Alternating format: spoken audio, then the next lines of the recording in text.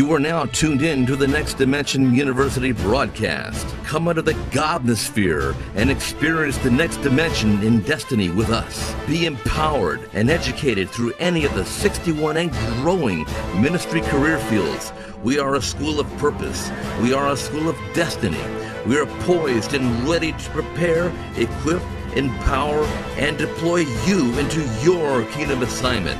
We are the lowest cost, fully accredited Bible college in Southern California today.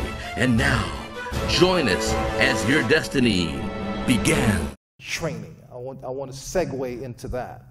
But in order for that to happen, you guys need to understand the honor subject. We talked about that before. You need someone above you. You need someone alongside you. And you need someone not below you, but someone that you're discipling.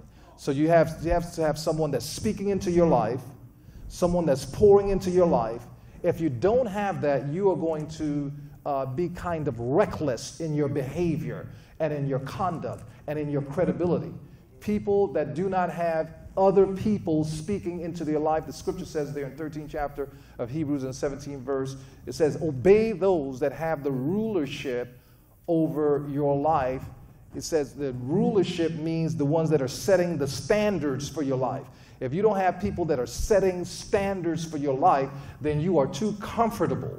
You are too relaxed. And the Bible said in the last days, they're going to be eating, drinking, and being merry and taking their ease. You don't want to be postured in that way. You don't want to be identified as one taking your ease. So the apostle of your life, the prophetic mentor of your life, is the one that's going to put a flare under your rear in order for you to get about the Lord's business, okay? Because he's the one that's going to encourage you that when you put your hands to the plow and you look back, you're not fit for the kingdom of God. And so you need that one in your ear gate at all times, putting those demands on you. What did I say? Putting the demands on you. If you don't have someone putting demands on you, you're going to find yourself getting in a relaxed disposition, a relaxed mode, and a relaxed posture. And it's in that posture that the enemy's, what do they call that? Weasels, or, to crawl. Yes, that's the nature of a serpent. He crawls and comes in through entrances. Like, where'd that come from? Where'd he come from? That's the nature of a serpent, okay? And you look up and he's right there. And because you are at ease, and God don't want you at ease in the kingdom. People get like, well, how are you able to do all of that? I'm like, I got a high motor. You need to have a high motor. I don't want to be around, God bless you, Dean Gentili, and your beautiful wife. I don't want to be around people that are lethargic. I don't want to be around people that are slothful. I don't want to be around people that are sluggish, have no aim, have no direction, have no motor. Are you hearing me today? You got to be around people that have some vim, some vigor, and some vitality. You got to be around people. As the Bible said, the fervent prayer of the righteous availeth much. The Bible said, be not slothful in business, but fervent in the spirit, serving the Lord. John 9:4 says, I must work the works of him who hath sent me while it is day, for the night cometh when no man can work. We've got to get about the Lord's business, amen? The scripture goes on to say in Proverbs 22 and 29, seest thou man diligent in his business? He'll stand before kings. He'll not stand before mean and obscure men. So we've got to be on the ball about the kingdom of God, and that's what the purpose of the primary prophet, the apostle of your life, the one that is speaking into your life, they put that demand on you because the natural course of things is to be lazy, okay? That's the natural course of things, is to lie down and go to sleep. The natural course of things is to give up. Amen? There's only one thing separating you from Skid Row right now. There's only one thing separating you from serving God right now, is a decision. You decide right now that I'm going to give up And you're not going to go to work anymore. You're not going to get up from your bed anymore. You're not going to brush your teeth. You're not going to comb your hair. You're on your way to Skid Row. Oh, y'all hearing me today? If you right now decide, make a decision that, you know what, I'm not going to church anymore. I'm not going to read my Bible anymore. I'm not going to pray in the Holy Ghost anymore. And you know what? You drying up. The oil is leaving. You're going to be talking loud, ain't saying nothing. Oh, you hear me today? You're going to be before people. You got people right now, they're a phantom of who they were because of their apostasy. I said they're a phantom of who they were because of their apostasy. The word apostasy means that they're fallen, from where they're fallen. And so they think that the anointing is still on them, and they're shaking like Samson, and there ain't no anointing there. There's no oil in the lamp. Oh, y'all hearing me today? Come on, give God a great big hand, because I'm saying a whole lot of good stuff right there in Jesus' name. And you know what? That's for me. I want that. Tell somebody, I want me some of that. Glory to God. So you need the man of God, woman of God, in your life, evaluating you, checking. Everybody say honor. Everybody say honor. Everybody say honor. 13th chapter, book of Romans, I believe it's the 7th verse, said, render to all their dues, tribute to whom tribute is due, custom to whom custom is due, and honor to whom honor is due. 1 Timothy 5:17 says, to the elder that rule well, he's counted worthy of double honor. Simply put, honor, look up. If you can't look up to somebody, you ain't honoring a soul. And you say, well, Dr. Mcleod, I'm looking up to God all the time. He's the one that I honor. No. You revere God and you regard man. You revere God. That's what the unjust judge and right there in the narrative said, that he neither revered God nor did he regard man. So we've got to regard man. Everybody say regard man. So if you don't understand honor, we won't have organization here at Next Dimension University. You won't have it there at your local churches. You won't have it in your ministry. If you don't understand that honor is one of the disciplines of the kingdom, then you are just going to have a bunch of people coming together and it's going to be chaos.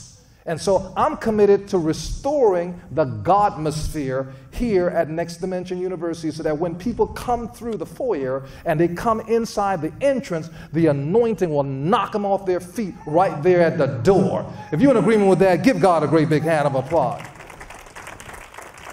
This is a learning and scholastic environment, but it's an anointed environment. Are you guys with me? Because according to 10:27 Isaiah, it's only the anointing that destroys the yokes. Amen? And so some of us today, I don't want us to get stuck on stupid and think, oh, we're just going to get a bunch of academics here and we're going to learn systematic theology. We're going to learn this hermeneutics. We're going to learn this homiletics. And then I'm going to throw down. You're going to throw down, all right.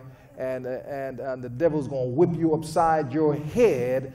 And then you are going to be, on the sidelines of the road to destiny with the hood of your destiny vehicle up with smoke emanating out of it. We don't want you on the sidelines of destiny. We want you to have the order of things well understood. So tell somebody honor. Come on, say honor. Come on, say honor. Don't look to your pastor. Don't look to your leaders and look at them like you put on your pants the same way I put on my pants. Men to men, women to men too, y'all be wearing pants also. Okay, so it's important for us to download this discipline. I've learned it coming up in the church that I grew up in. It was the mothers that raised me in the church. And they taught me respect in the way that, it was uncharacteristic of, but they taught it to me, okay? Joel, if you can't take it, you can't make it. Dry those crocodile tears and go clean that bathroom. Go clean that urinal, minister. I'd be like, okay, but I want to preach. Well, you're going to preach right there in that urinal right now. You're going to have the urinal ministry. Go get your business cards from Kinko's, your urinal ministry from Joel Mcleod. Oh, y'all hearing me today? Learn to go low, and then God will elevate you. That's what David did. He went low. He wasn't trying to be all up in the mix. He wasn't trying to be in the mix. He wasn't trying to brown nose, because if you start brown nosing from the beginning, you're going to be brown nosing in the middle, and you're going to be brown nosing at the end. I know that's right. Okay? And so, the value thing and the thing that we ought to appreciate is the anointing. Tell somebody, go after the anointing. Tell somebody, go after the anointing. Tell somebody, go after the anointing. That's what Elisha did. Elisha went after the anointing. There was 50 sons of the prophet there in 2 Kings 2 and 2, 2 and 4, 2 and 6, that whole narrative there. There was 50 sons of the prophet that stood abroad. They were hecklers. They had access to the man of God, but they opted to stand on the outskirts and ridicule and scandalize and criticize. They could have came into the aura, they could have came into the zone of the prophetic flow, but instead they decided that I'm just going to stand on the outskirts and I'm going to heckle, I'm going to be critical, I'm going to find some kind of excuse not to get into the thickness of the anointing. And for some of us, we're postured like that right now. We're not conscious of it, but that's what's going on. And so it's incumbent of the fivefold gubernatorial officers to let you know how the kingdom functions and how the kingdom principles, the kingdom anointing, and that's what we should be gravitating to. Tell somebody, I'm gravitating to the anointing.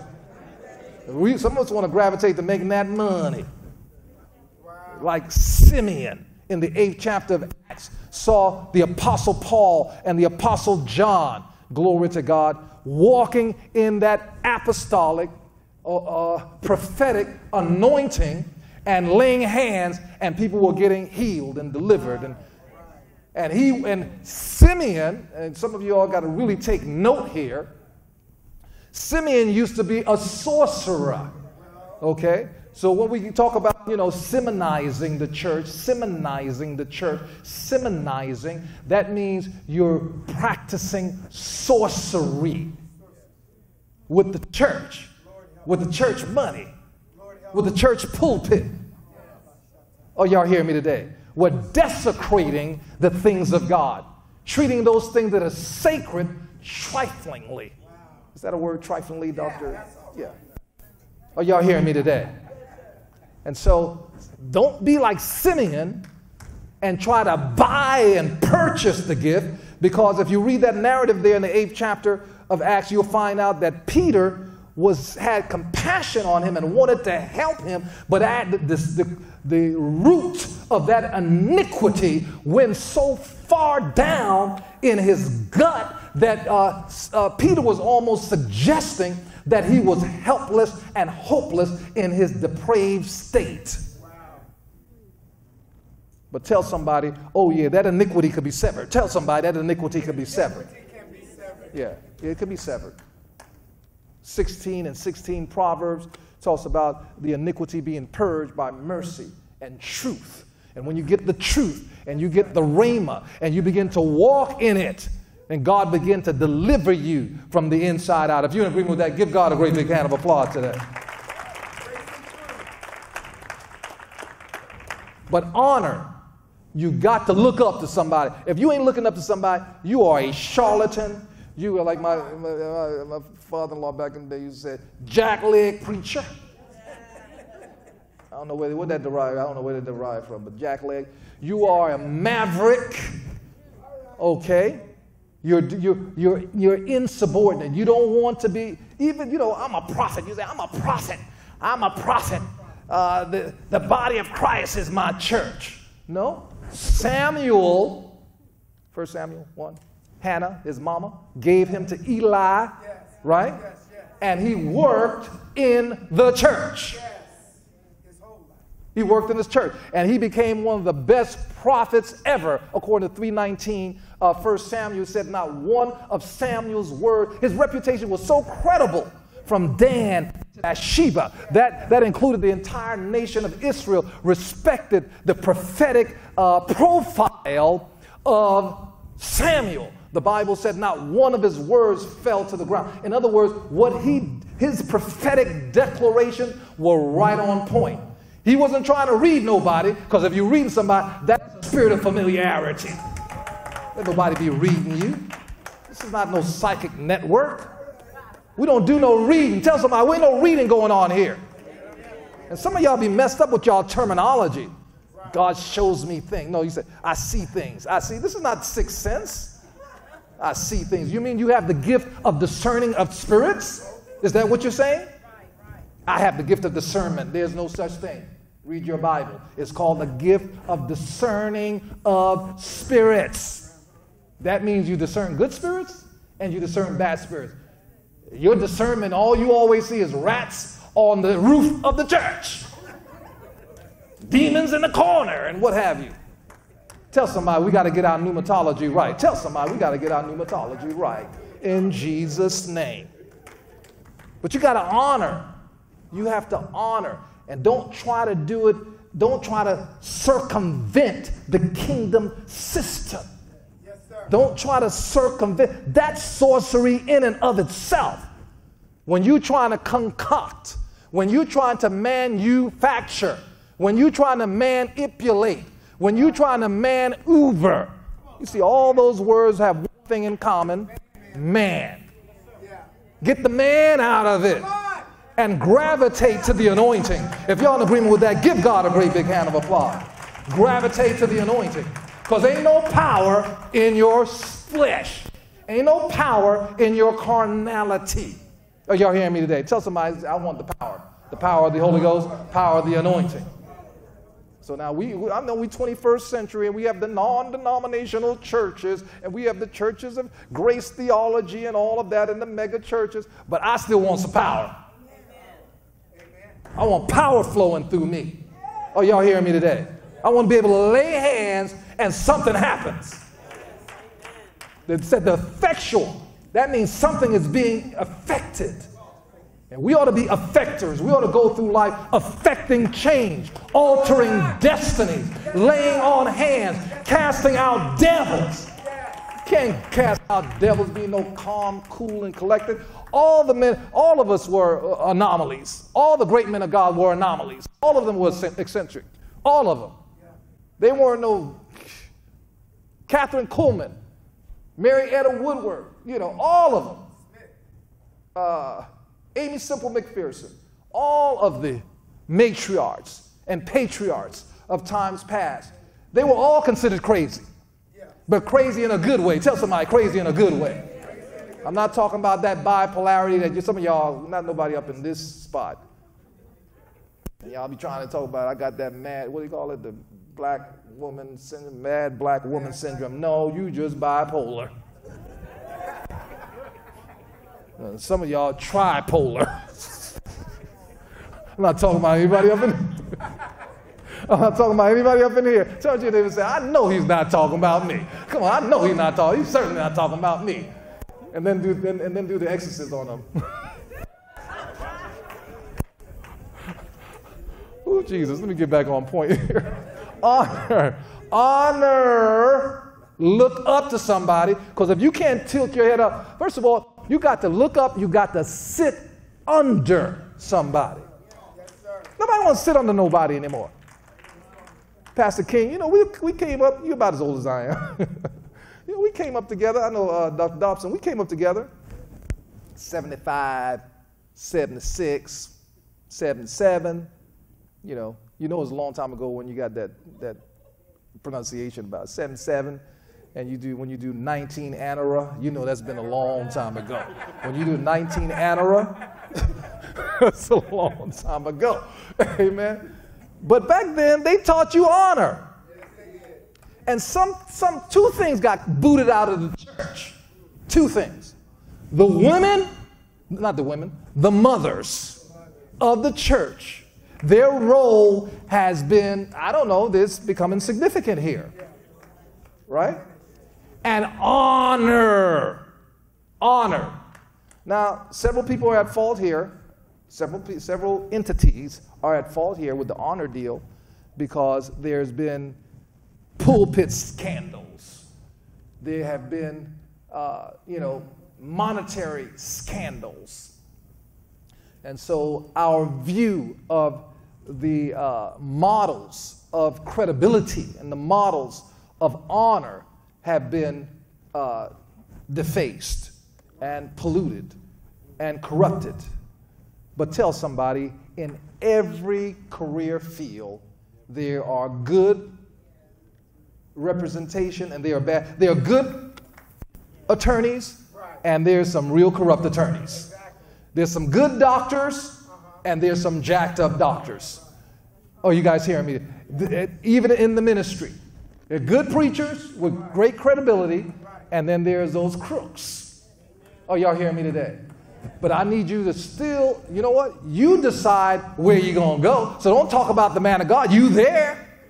Well, the Lord told me to be there. Well, stop talking about him then. And guess what? What you sow is what you're going to reap. God's going to call you to a field of ministry, and those seeds that you put out in the atmosphere, guess what? They're going to have to find a ground to be watered and so forth, and they're going to come back up and haunt you. So be careful what you put out there, amen? But you got to sit under somebody. You have to look up to somebody, and you have to sit under somebody. Say sit. Come on, somebody say sit. That's what they used to tell me all the time. I despise when they used to tell me that. Sit down, man of God. Sit. I don't want to sit. I want to work. I want to move. I want to preach. I want to teach. I want to be up front. Sit.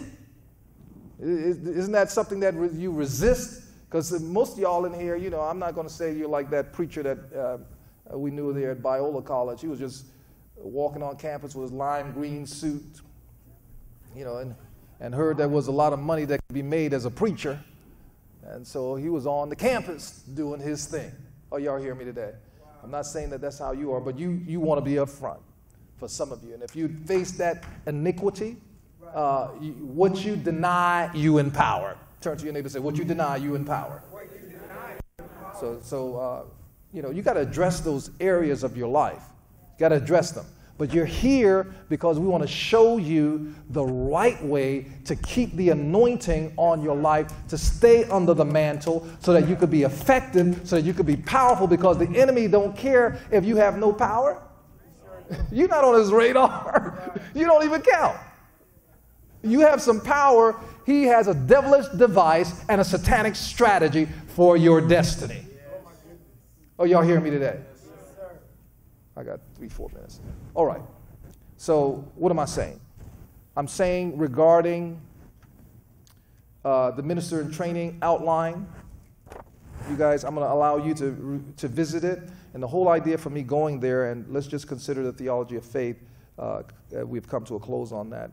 Of course, we'll bring it up, as time allows in the future.